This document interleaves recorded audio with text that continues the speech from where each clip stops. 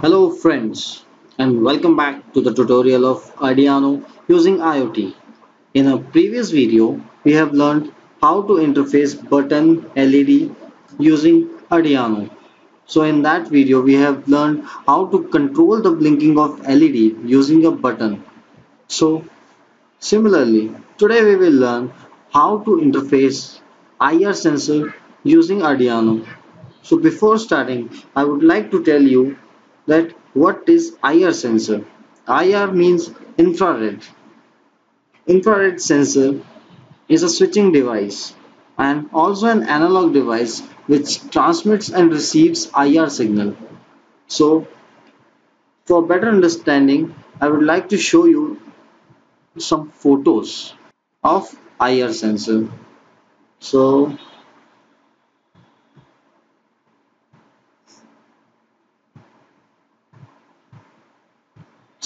here we can see there is a one transmitter, that is IR transmitter, and one is IR receiver.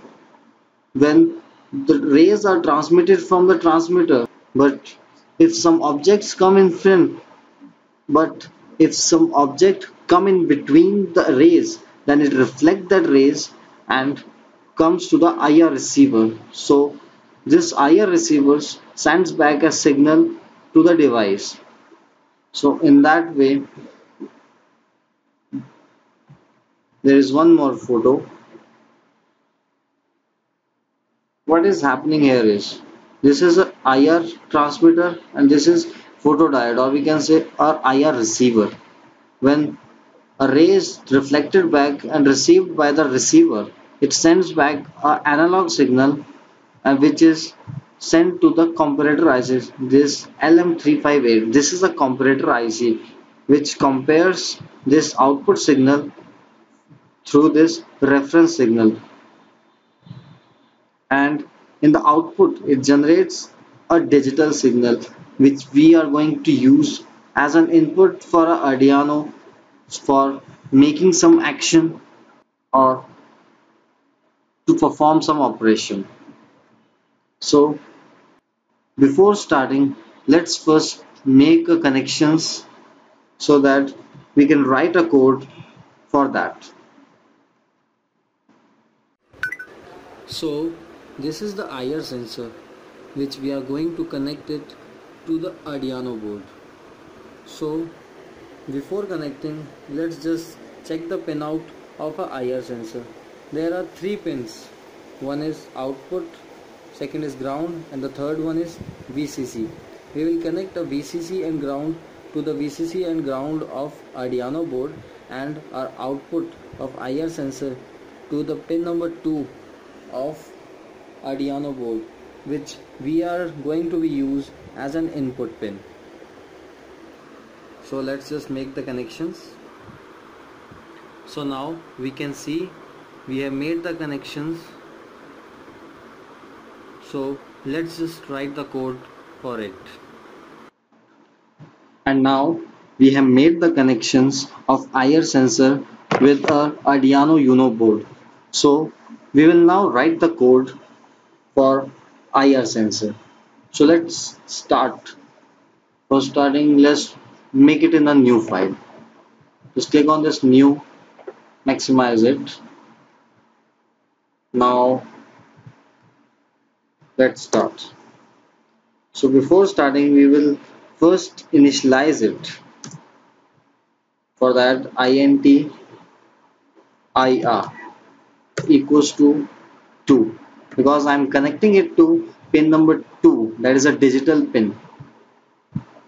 And inside this loop, I will write pin mode, that I'm defining its mode, that in which mode it will be working as IR comma input. So I'm using it as an input because IR sensor is an input device. So we have written here IR comma input, and here I will write one more thing, serial dot begin within brackets 9600 and colon. So I have written here serial dot begin. I don't want to check my output on any output device. I just want to check my output here in the serial monitor, which is shown here in the tools and serial monitor. So for that I have written here serial dot begin, and inside this serial dot begin here is 9600, which is the baud rate, which shows that which shows the data rate speed, means at what speed it will communicate with. And I have shown 9600 means it will communicate at 9600 baud rate. So now let's start what our IR sensor will do. Similarly, what we have done in button, that we will do in IR sensor also. So for that I will write int state. State I am defining to check what is the present state of my IR sensor, whether it is a high or it is a low. So for that I am just checking whether it is high or low. For that I will write digital read, means it's checking that IR sensor is giving an high output, sorry, the high input or low input. So right here IR, because I'm checking it on the pin number 2, which I have defined for the IR. So I've written here, and now I will check the conditions similarly what I have done in the button. So for that I will write state equals to low. One is for the low and the other else part. It will do something, and what it will do I will tell you. The state is low. Low means there is no interrupt, means no interrupt. Else means there is some interrupt. So for that I will tell if this condition is true, that what it will do. I will want to print it on serially, so I will just write serial dot print ln. Ln is just for the next line. If I will not write this print, it will print the next statement in the same line. So I'm just writing ln so that I will get my output on the new line within brackets. Now I will tell him that what it has to print there. Like it is low, so I want to print that there is no interrupt. So I'll just type interrupt.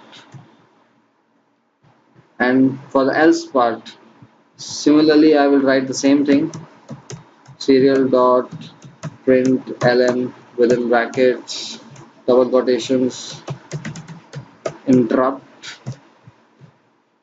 and colon. So now my code is almost done.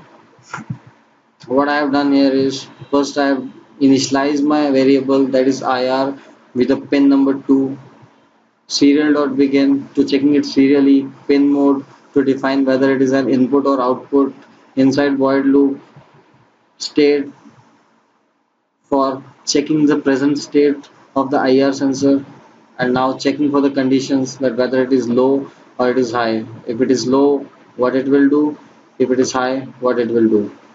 Now my code is done. Let's just verify it. Just save it first. IR. I'll just save it by IR and save. Now it's compiling the sketch.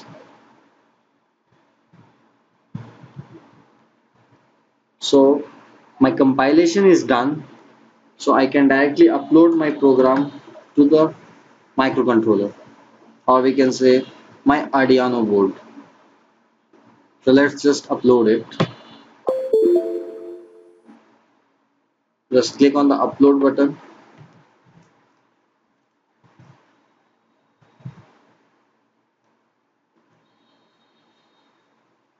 So my uploading is done. So I can check whether my program is working or not. So let's check it up. So just go to tools, serial monitor. Here we can see when I have not generated any interrupt, it is showing no interrupt. Now I have made an interrupt, so it is changed its value from no interrupt to interrupt.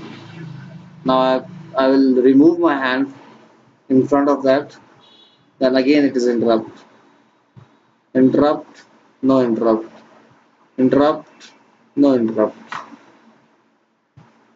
So this was just the code to checking it serially on the serial monitor. Similarly, you can do the same thing what we did in button to check it on LED, motor, buzzer or any output device. So this was it for today. So if you like this video, please click on the like button and please subscribe to my channel. And if you have any query, please write it in the comment box. And thanks for watching this video.